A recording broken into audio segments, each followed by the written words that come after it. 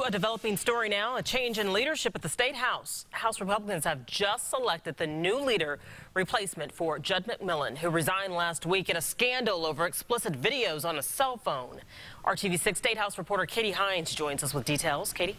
Erica, that replacement is Matt Lehman. He fills a key leadership role in the House as the second highest ranking Republican. Lehman represents Bern, an area south of Fort Wayne. He served 7 years in the House, and he isn't new to leadership. He's most recently served as Deputy Speaker Pro Tem.